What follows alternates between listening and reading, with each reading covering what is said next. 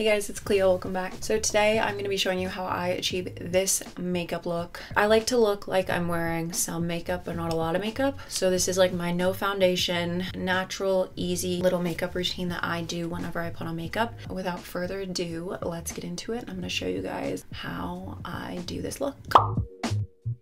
Okay, so the first two things I do are prime my face. So I start with the Milk Hydro Grip Primer. I put that all over my face. And then I also go in with the Hydro Grip Eye Primer. You can use this as like a primer for your lids, but I just use it underneath my eyes. I did both of those steps before turning the camera on because I do like to let it sit for like at least 3 minutes, because if you don't let it sit, it'll like pill and like come off your face. So usually while my primer is like setting, I'll just do my eyebrows a little bit. I used to use the Anastasia brow pencil, but they're so expensive. I found that the Maybelline one and the e.l.f. one are both really good dupes for less expensive. This one's the Maybelline one. This is in the color Soft Brown. I just have very light eyebrows, so I like to kind of give them a little bit of something something. And then I use the Anastasia brow gel. e.l.f. also has a really good brow gel that's much cheaper. Okay, now on to our actual face makeup. If it's like a daily, I'm just gonna use concealer. If I want to look a little bit more done up, like I'm going out to dinner or something, I'll use the Drunk Elephant bronzing drops, and then I'll also use the Fenty skin tint. I'll use these both right now just to kind of show you what it looks like. So I take the bronzing drops. This just kind of makes everything on my face look more cohesive. It looks fine when I just do concealer, but it does look a little bit more like blended and cohesive when I do this. Okay, so I mix the bronzing drops and the Fenty skin tint. I have the skin tint in shade 5. I'm running out of that and I literally already bought a new one, so just to prove how much I love it. It's like the perfect amount of coverage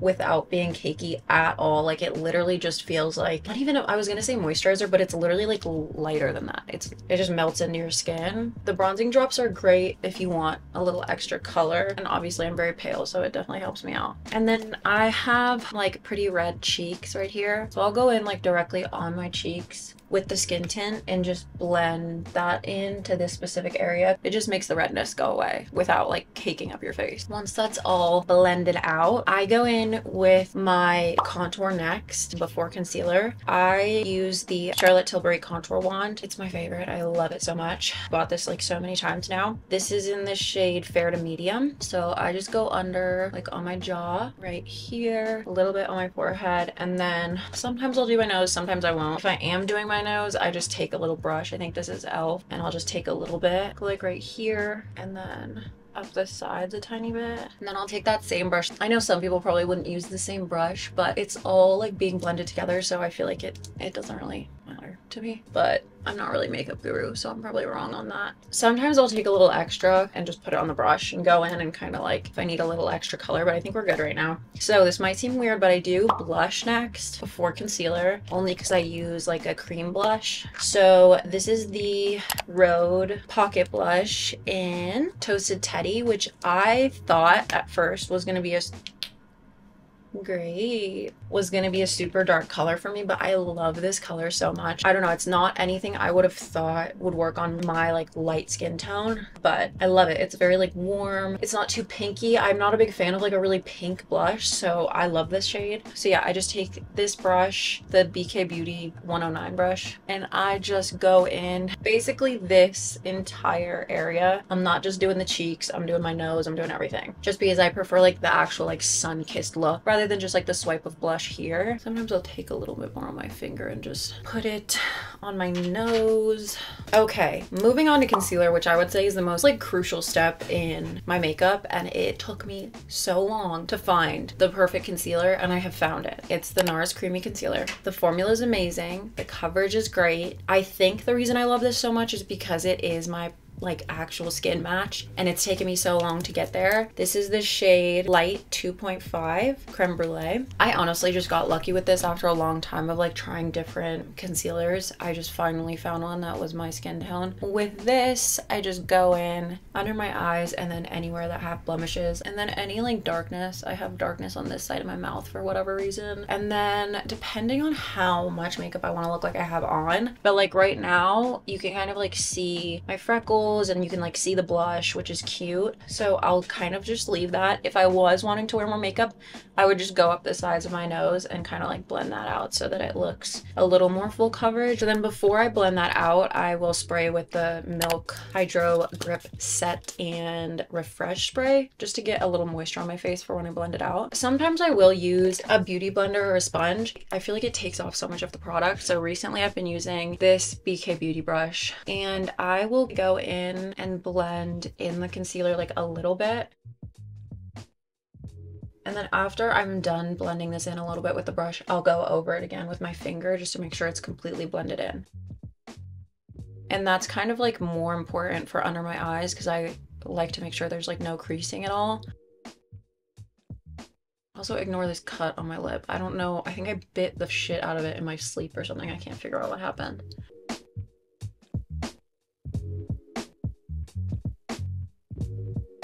Okay, so that's what it looks like with the concealer blended out. Sometimes I'll go in with the Hourglass concealer just because I have it in kind of a lighter shade than my skin tone. And I'll go in anywhere where I like have more like darkness that I need it like actually to brighten up. So like this kind of dark spot by my mouth. If my eye bags are really bad that day, I'll go in a little extra. I'll do a little extra on this side just because it looks a little intense.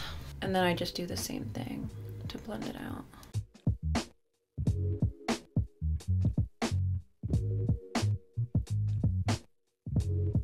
Okay, so now we're good on that. Up next, powder. I go between these two, the translucent One Size powder and then the translucent Laura Mercier powder. They're both really good. I honestly don't really think I have a favorite. We'll use the Laura Mercier one today. I just got half of it in my eye, so that's cool. I take this little powder puff thing from Amazon that's on its last leg, but we're not going to talk about it. And I just go in under my eye, then I'll come down the side of my nose a little bit, and then I'll just kind of use this and go everywhere else on my face. I do like a bit of like shine and like glow, but I don't like it here. And it always kind of by the end of it will come back out. I think it's my favorite step of my makeup. It really looks like I have a freaking filter on my face when I put this powder on. Honestly, either of these powders, I think this one has more of like a blurring effect. I do love both of them though. I don't know if I could decide on one. But yeah, I just make sure everywhere is kind of patted down. I don't go in crazy and I don't really bake. I like to kind of blend it in right away. I just feel like it like kind of creates that more like natural look.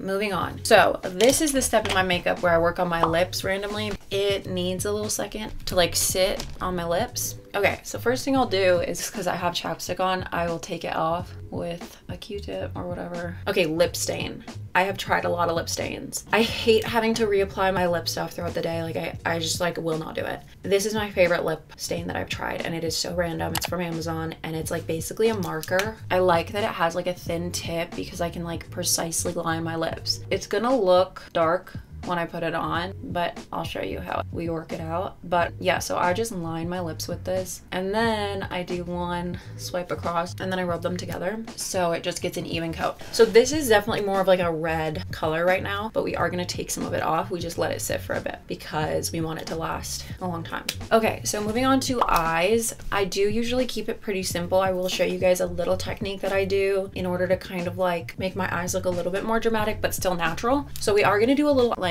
a liner out of eyeshadow, but first things first, we're gonna curl them. My most recent favorite mascara is the Milk Kush High Roll Mascara. Y'all, it just like makes my lashes look so long and like so bold, but like still natural. If you want one that's even more natural, the L'Oreal Telescopic Mascara is great. The one that I'll show you that I use on my bottom lashes is also great, but this is the Milk one, and so I do this on my top lashes. And the reason that I do my mascara before my eyeliner is because when I do my mascara, I get it all over my eyelid because it's the only way for me to like actually coat all my lashes, especially the outer ones, because those are the most important ones, because it just gives you that like elongated look. So I just go in, like I am not worried about getting it on my eyelids at all. So like, look, I got it all over my eyelid, but it's fine. We're gonna deal with that after. Now we have the top mascara on. So then a more natural one that doesn't bulk them up too much is this Ilia one. It's the Ilia Limitless Lash Mascara. So I use this one for my bottom lashes just because it's definitely more like natural and I don't like them to be too intense. I just like lightly touch them with it. Then to clean up our mess, I take a damp Q-tip and I just take any of the mascara off my lids.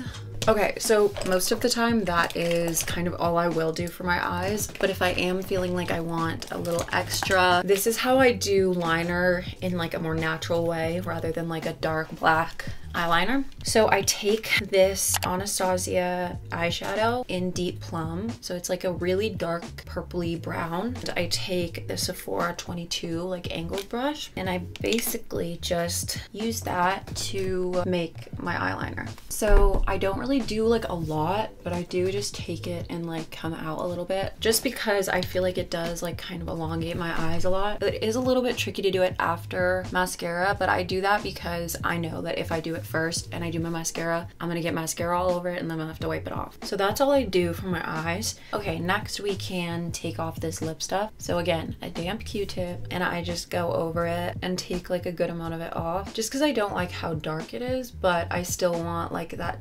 color and like shade so you can actually see like my lips.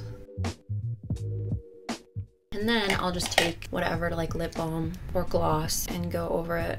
And then throughout the night or day, if I do want a little extra lip, I'll use the Charlotte Tilbury Lip Cheat in Pillow Talk. It's like a pretty similar shade to my lips, so I use that. Now what I'll do is take a fluffy brush and just go over all of this to kind of like make sure there's no like extra powder, make sure we're all good. And then I will take the Milk setting spray again, give a good spritz of that. There's always some steps I can kind of add if I want a little something something, like sometimes I'll do highlight, but for the most part this is like my makeup for whenever I do my makeup. Yeah, I just feel like it's the best like natural makeup that I've done. I will have all of the products like pop up on the screen, but if there's any that didn't, I will have them linked in the description box. Other than that, I love you guys so much. Thank you for watching. Let me know if you guys want me to do any other type of like makeup videos or maybe like skincare or something. Comment down below and let me know. If you are new here, make sure to subscribe. I would love to have you. Like the video if you liked it, and I love you guys and I will see you very soon. Bye.